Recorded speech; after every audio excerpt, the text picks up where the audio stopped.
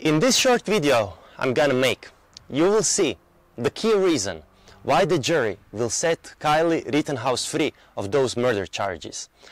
As I have seen both videos, I was surprised to see that in the first video, majority of the media have avoided the first part. Let's see it. So you can see the attacker approaches Kyle, and the Kyle moves away from the danger. But at the moment when he has no place to move anymore, when he's closely confronted with the attacker, only at that moment does Kyle shoot to defend himself. He doesn't shoot randomly on protesters because like he is opposed to them. No, no, no. He's shooting at a particular protester by whom he had feared for his life because he was threatened that a grave body harm would happen to him. This guy who attacked him is not some hunky-dory hippie kind of guy. He is a sex offender, convicted one, and not against any kind of a victim, but against a child, or better said, minor.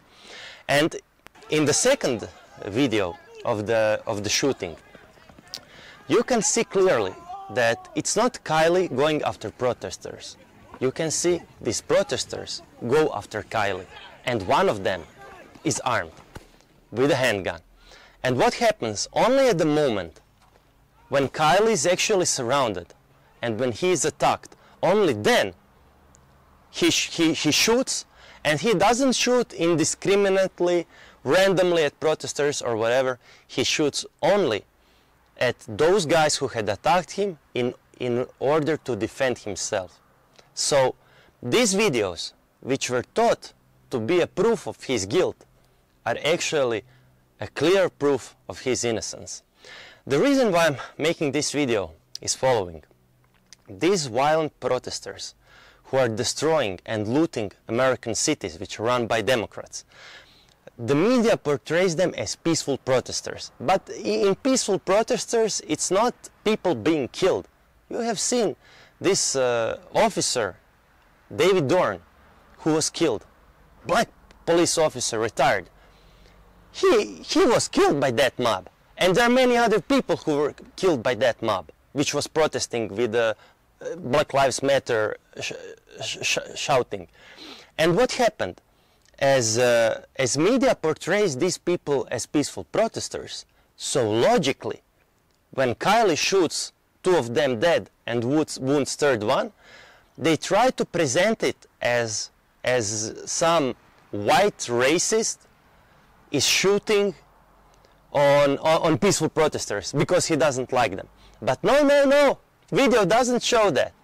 Video shows, or better said, the videos and pictures that you have all seen are showing carnage and destruction which is left behind those peaceful protesters. And in the end, you can see those peaceful protesters going after Kyle. And the Kyle there defended property and he defended his life.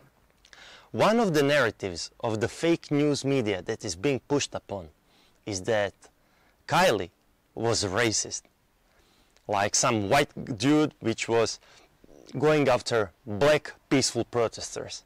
But that is not the case, because majority of protesters on those Black Lives Matter marches are actually white. Also, all three victims shot by Kyle were as well white. So Kyle didn't shoot at them because of their race, like they were black and that's why he shot them. No! He shot them because they attacked him. And the videos show that obviously. There is nobody with a sane state of mind would say that it was Kyle going after protesters. No, no. These peaceful protesters were going after him. And in the end, I want to tell you a clear point. All this looting, all this carnage, all this fire burning, all these lives would not be lost if the police have done their job. If democratic mayors and governors did some law and order. And if they couldn't, which I understand, I can always understand that you know, sometimes you don't have resources, but then they should ask the federal government, hey, we need, send us federal police, or if that's not enough, send us military, enable us to establish law and order. And if you can't establish law and order, if it's people that must defend their own property, yeah, it's obvious what's gonna happen. Well, and these things happen. Yes, people, these things happen. But it's not fault of the protesters. It's logical that violent mob will riot and loot, you know. It's logical to expect it. As well, it's logical to expect from the people to use firearms to defend from that mob. But what is not logical is the behavior of democratic governors and mayors, which are enabling this horror going on through American streets. And although I am not supportive of Donald Trump, during this course of these protests, I became his supporter, and if I would have a right to vote in America, I would vote for him.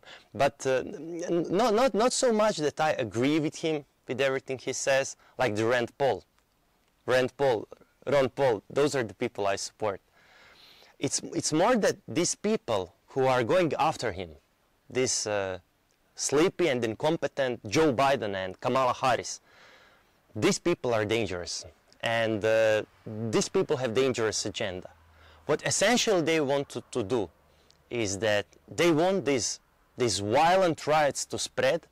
They are supporting those rioters, and basically more destruction it is done, more looting that it's done, happier they are. That's the basic point which I'm trying to make. So this is not a point about being left or right. It's between the rule of the mob and rule of the law. And Americans on their elections, I'm sure that they will choose the rule of law, because if they chose rule of the mob, or better said, rule of Biden and Harris, or better said, puppeteers behind them, because they are merely puppets, the America as it exists now will cease to exist. And I'm coming from Croatia. It's a country which was once under communism, and we know firsthand what communism is. It's what they call this social justice is actually euphemism for wealth redistribution. And in this wealth redistribution, it's ordinary people being targeted. Just as you can see now in America, these violent mobs who scream social justice, they don't go to the property of Jeff Bezos, Mark Zuckerberg, or Bill Gates. No, they're torching businesses of ordinary Americans. Small business owners are the ones who are suffering. They are attacking and killing ordinary people. They are not going after rich and powerful Hollywood pedo elite. No, no, no. It's not those people living in mansions. It's your own neighborhood, where you live.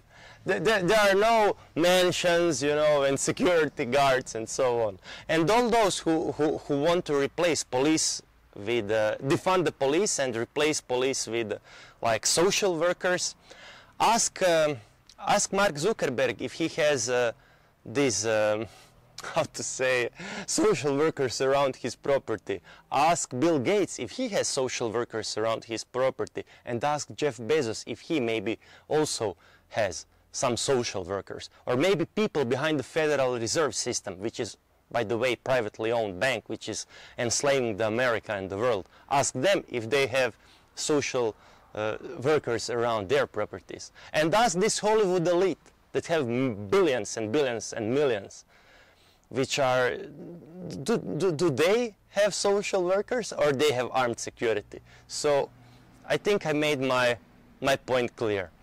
Think wisely, and don't let communism take over. Don't let violent mob take over. Think for your own and resist this agenda. It's your duty to resist. God bless you.